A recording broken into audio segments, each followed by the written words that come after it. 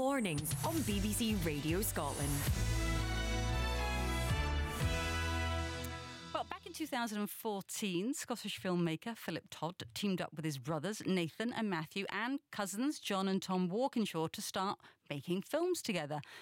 And they formed Fellowship Film. It was officially formed. And here is a little snippet of their second film, which is called Jessie and the Elf Boy.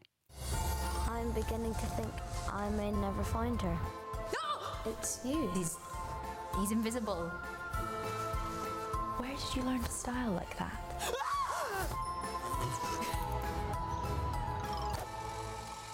Sounds like a great Christmas film. Here to tell us how this became a family affair and what it's been like filming under COVID restrictions, not easy, is Philip, Matthew and Nathan Todd. Morning, boys.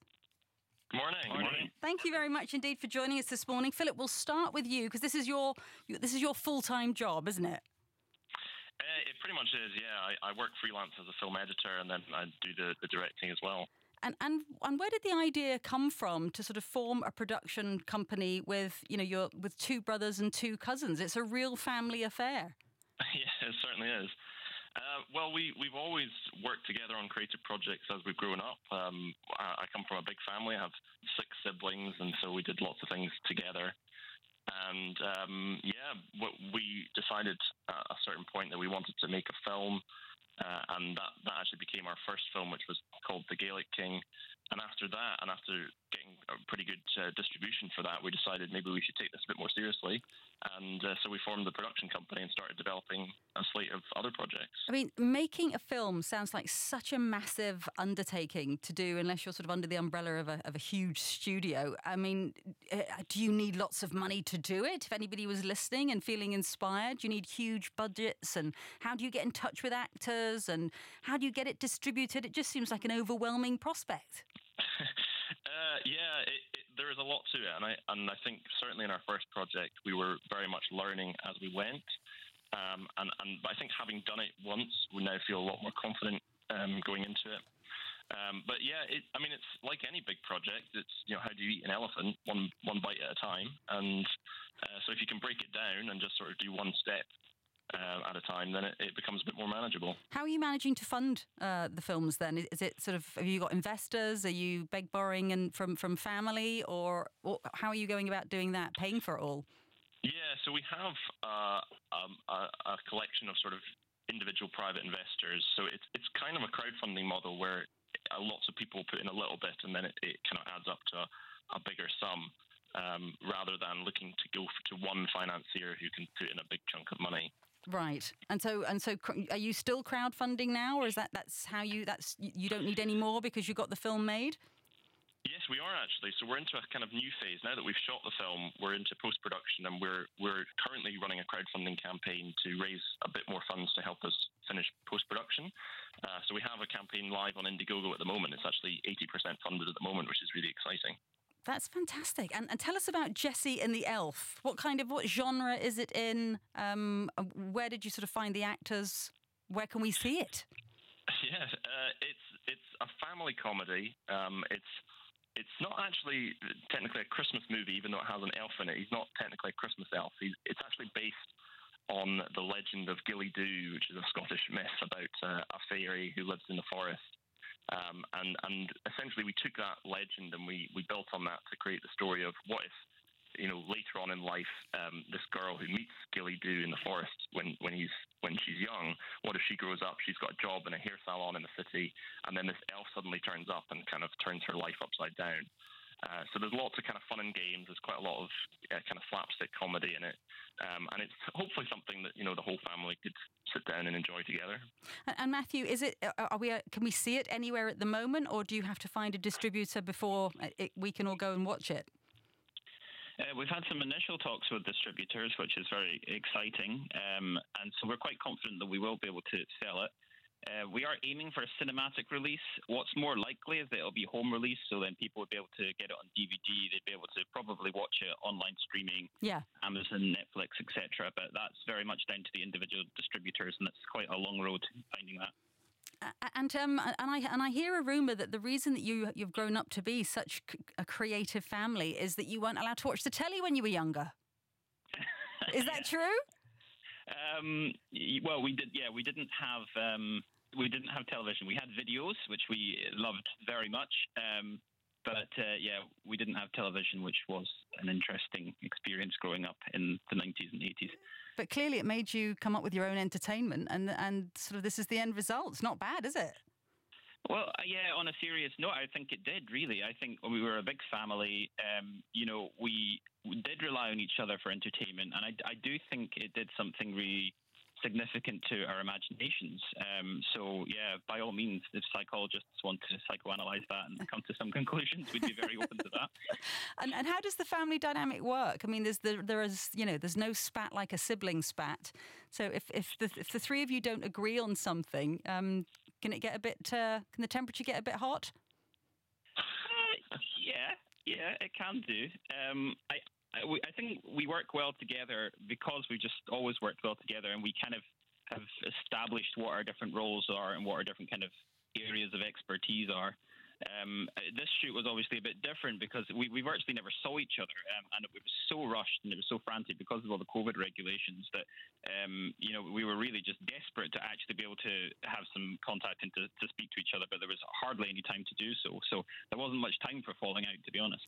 Absolutely. And Nathan, tell us about the filming process. I mean, we've sort of heard stories from, sort of the stalwarts of soap operas, of the difficulties of filming scenes during this bizarre period that we've lived through in the last 9 months, trying to film, kissing scenes with perspex between the actors and things, and obviously having to test the crew and the cast repeatedly.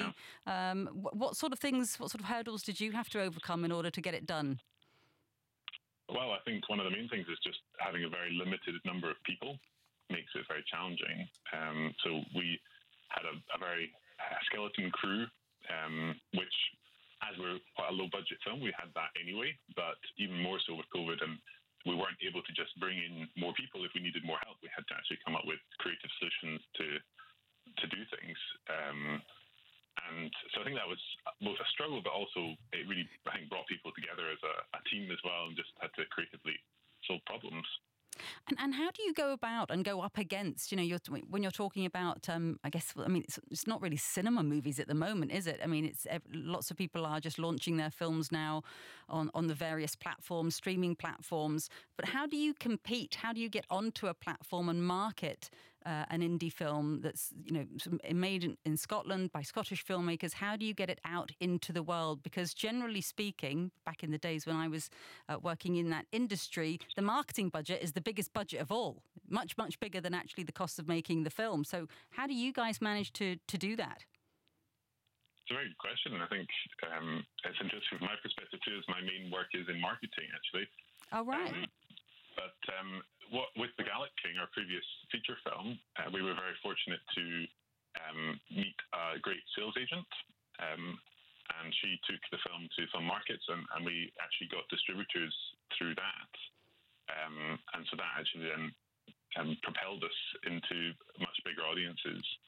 And we're also the crowdfunder that we've got running just now has, I think, proven to be a really great way of sharing the film as well. It's like not just about getting the money that we need to finish the film. It's actually also we've been able to build a bit of an audience, and we hope to do that more as well.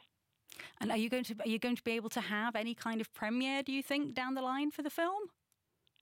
Certainly, we're hoping to. In fact, that's one of the perks.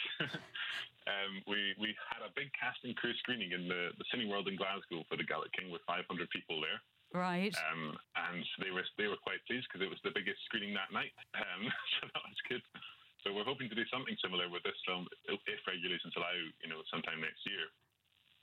And a very cheeky question: are you able to make a living from doing this, Nathan? I'll come back to you. Yeah.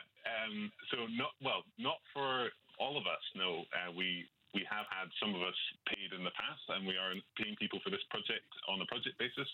But for myself and for Matthew, we work in other industries. So you're getting paid in thanks and love from your brother. Is that right? But Philip, this is obviously it's a career that you want to follow. What's next after the release of this one? What's next for you? Well, I'm really committed to growing Fellowship Film as a production company, and we have a slate of projects in development, and so essentially the next thing for me would be to get the next project off the ground once this one is completed, and just try and keep making feature films in Scotland. And is it, if Hollywood calls, will you be off? I would have to think long and hard, but I think probably not. I really love Scotland, and part of what we do actually is we want our films to be distinctively Scottish. We use Scottish mythology and history to inspire the stories that we make, and we also love filming in the countryside, obviously, and all the beautiful scenery. So there is something about Scotland which I think